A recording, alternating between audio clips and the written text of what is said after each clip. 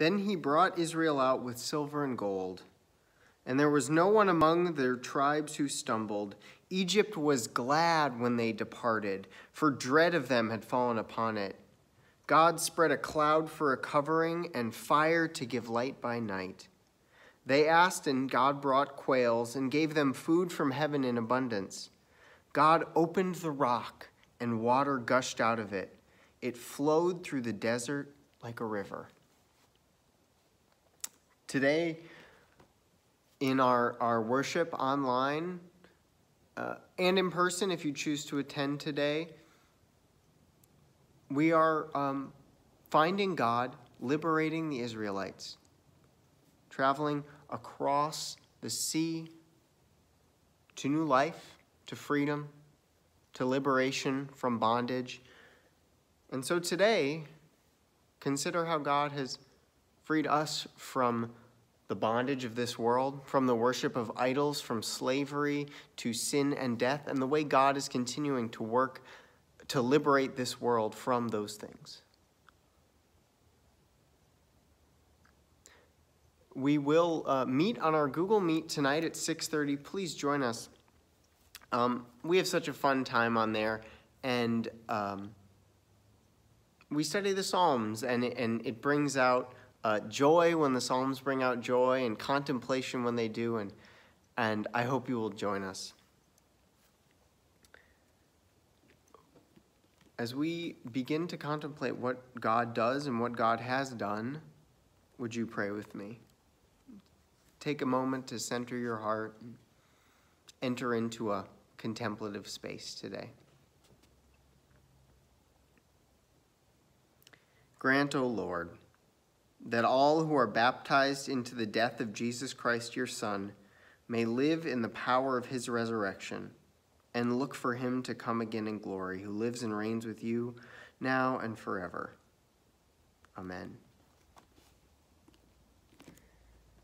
As I mentioned, the scripture is going to come from Exodus, and for whatever reason, intricate reason, the lectionary skips over the plagues, skips over all these acts of God's power. But in many ways, they are typified and exemplified when God parts the waters here in Exodus 14, verses 19 through 31. The angel of God who was going before the Israelite army moved and went behind them. And the pillar of cloud moved from in front of them and took its place behind them. It came between the army of Egypt and the army of Israel, and so the cloud was there with the darkness, and it lit up the night. One did not come near the other all night. Then Moses stretched out his hand over the sea. The Lord drove the sea back by a strong east wind all night and turned the sea into dry land, and the waters were divided. The Israelites went into the sea on dry ground, the waters forming a wall for them on the right and on the left. The Egyptians pursued and went into the sea after them, all of Pharaoh's horses, chariots, and chariot drivers. All the morning, watching the Lord in the pillar of fire and cloud, looked down upon the Egyptian army and threw the Egyptian army into panic. God clogged their chariot wheels so that they turned with difficulty. The Egyptians said, "Let us flee from the Israelites, for the Lord is fighting for them against Egypt." Then the Lord said to Moses, "Stretch out your hand over the sea, so that the water may come back upon the Egyptians, upon their chariots and chariot drivers." So Moses stretched out his hand over the sea. And at dawn the sea returned to its normal depth. As the Egyptians fled before it, the Lord tossed the Egyptians into the sea. The waters returned and covered the chariots and the chariot drivers. The entire army of Pharaoh that had followed them into the sea, not one of them remained. But the Israelites walked on dry ground through the sea, the waters forming a wall for them on their right and on their left. Thus the Lord saved Israel that day from the Egyptians. And Israel saw the Egyptians dead on the seashore. Israel saw the great work that the Lord did against the Egyptians. So the people feared the Lord and believed in the Lord and in his servant Moses.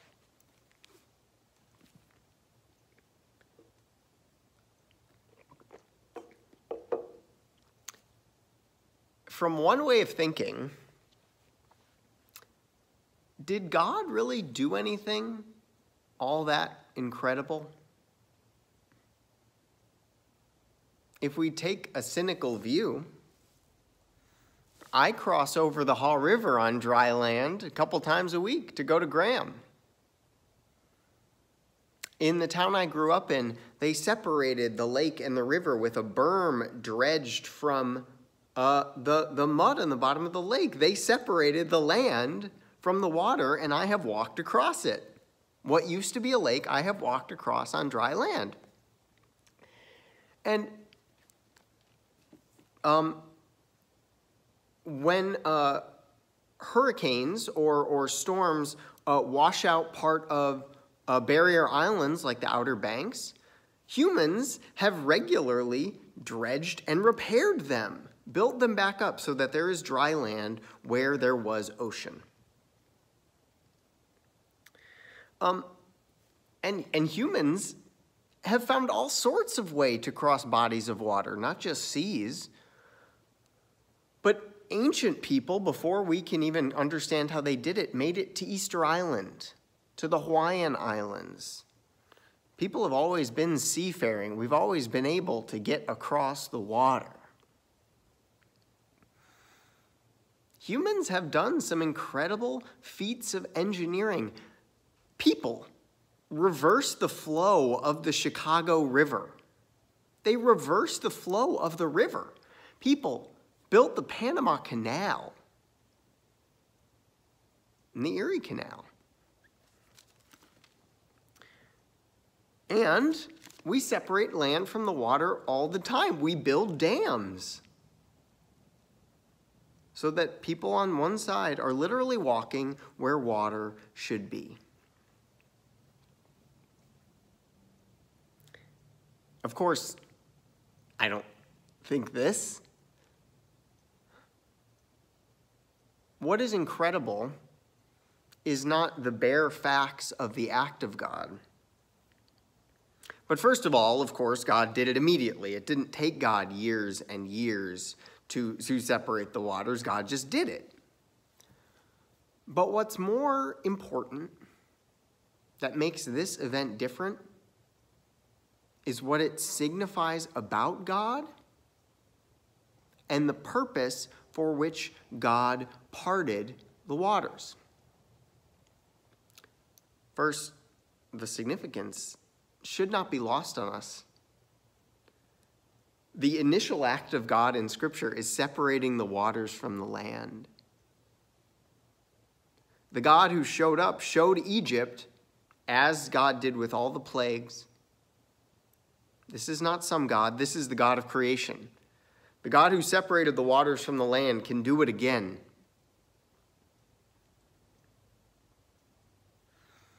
And what's more, the significance of this is that God is making creation, is creating a nation by liberating them from Egypt. God continues to create. God didn't create once. If we're talking about God's action as we move through Exodus, God parts the waters.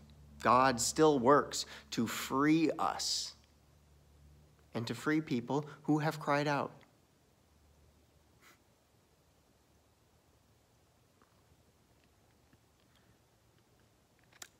And what makes God's act different than any of these human acts is this why. God didn't build a bridge or put dry land there to improve commerce between Egypt and the Sinai Peninsula. God didn't put the dry land there so that they might farm on the land or use it for tourism. God parted the waters to free the people God had made a promise with. The covenant God made is why God parted the waters. God parts the waters for salvation. And these waters part on a one-way street. The Israelites are saved and sent on a journey to the promised land. There's no going back. And what's more, by parting these waters, God takes pursuers, slave catchers, an army of people, the greatest might in the world at that time, and turns them into a fleeing mass. This is what God does, transforms aggressors into people fleeing from God's power and turns slaves into a great nation through the water.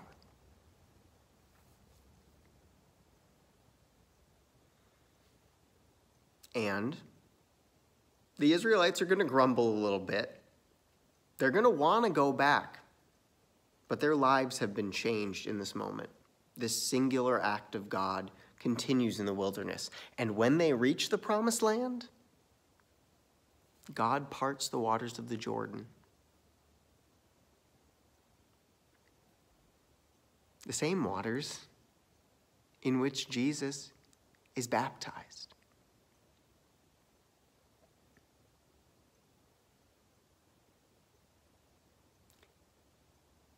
The waters that God parts to bring people to salvation, to offer new life, to free people from oppressive powers, is this water of our baptism.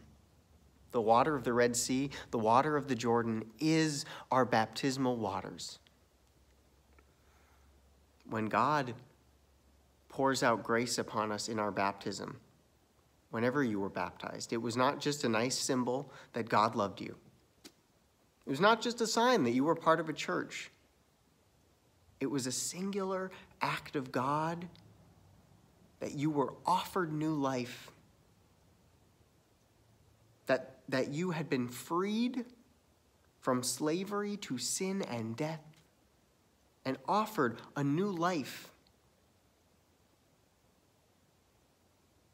that we had been remade in the image of God. That's our baptism. It is our liberation, our membership in a new kingdom. Now, sometimes we end up grumbling, even though we've been baptized. Sometimes we want to turn away. But in our baptism, God poured out grace upon us and said, I'm not giving up on you. And our baptisms have led to all this: the life of this community, our service to the world, and our pursuit of righteousness against all the idols and oppressors in this world. So would you reaffirm your baptism today? Would you remember what God has brought you to, the new life that was offered at your baptism and that continues to work and call us to ministry and service? Would you renew your baptism today? Brothers and sisters in Christ, through baptism, we are incorporated into Christ's holy church. We are incorporated into God's mighty acts of salvation and given new birth through the water and the Spirit. All this is God's gift, offered to us without price. Through the reaffirmation of our faith, we renew the covenant declared at our baptism, acknowledge what God is doing for us, and affirm our commitment to Christ's holy church. On behalf of the whole church, I ask you, do you renounce the spiritual forces of wickedness, reject the evil powers of this world, and repent of your sin? If you do, say, I do. Lord, I do. Do you accept the freedom and power God gives you to resist evil, injustice, and oppression in whatever forms they present themselves? If so, say, I do. Lord, I do. Do you confess Jesus Christ as your Savior? Put your whole trust in his grace and promise to serve him as your Lord in union with the church which Christ has opened to people of all ages, nations, and races? People of God, say, I do. Lord, I do. According to the grace given to you, will you remain faithful members of Christ's holy church and serve as Christ's representatives in the world? Lord, we will. And would you join me, even on video, in professing the Christian faith as contained in the scriptures of the Old and New Testaments with the Apostles' Creed? I believe in God, the Father Almighty, maker of heaven and earth, and in Jesus Christ, his only Son, our Lord, who was conceived by the Holy Spirit, born of the Virgin Mary, suffered under Pontius Pilate, was crucified, died, and was buried. He descended to the dead.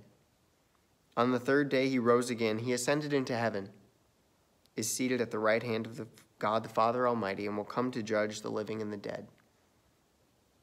I believe in the Holy Spirit, the Holy Catholic Church, the communion of saints, the forgiveness of sins, the resurrection of the body, and the life everlasting.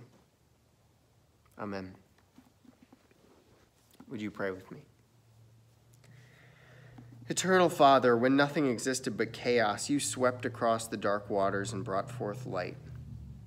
In the days of Noah, you saved those on the ark through water. After the flood, you set in the clouds a rainbow. When you saw your people as slaves in Egypt, you led them to freedom through the sea.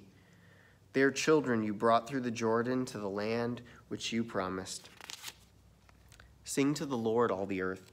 Tell of God's mercy each day. In the fullness of time, you sent Jesus, nurtured in the water of a womb. He was baptized by John and anointed by your Spirit. He called his disciples to share in the baptism of his death and resurrection, and to make disciples of all nations. Pour out your Holy Spirit, God, and by this gift of water, call to our remembrance the grace declared to us in our baptism. For you have washed away our sins, and you clothe us with righteousness throughout our lives, that dying and rising with Christ, we may share in his final victory. All praise to you, eternal Father, through your Son, Jesus Christ, who with you and the Holy Spirit lives and reigns forever. Amen. Friends, find some water. Pour it out.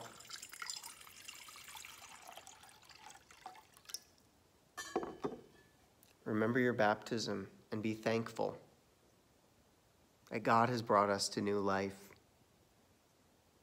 and empowered us to be part of the resurrection and the new life in Jesus Christ. Thanks be to God. This baptism, it's working on us our whole lives. It is the foundation of our lives of faith. And holding on to it, remembering it, as you might have known, since I've probably remembered our baptism 4 or 5 times since I've been in this church, is important. It is the primary calling on our lives. And our rebirth through water and the Spirit is the anchor of our faith through Jesus Christ and in the Holy Spirit. And so as a baptized people, as a people liberated, pray today for a world that is oppressed by evil, that is overshadowed by darkness, and that needs new life more than anything. Friends, our conference lost this week Gary Locklear, our former lay leader, a person I did not know well, but even in his death has been an incredible witness to the life of baptized Christians. I hope you will pray for him and his family. And we pray today for all those who are ill with COVID-19 and ill with other things amidst it, for all those who are lonely. And we give thanks today for the new life we have received in Jesus Christ, that there is resurrection and there is life. Our Father in heaven, hallowed be thy name. Thy kingdom come, thy will be done, on earth as it is in heaven. Give us this day our daily bread, and forgive us our trespasses, as we forgive those who trespass against us. And lead us not into temptation, but deliver us from evil. For thine is the kingdom and the power and the glory forever. Amen.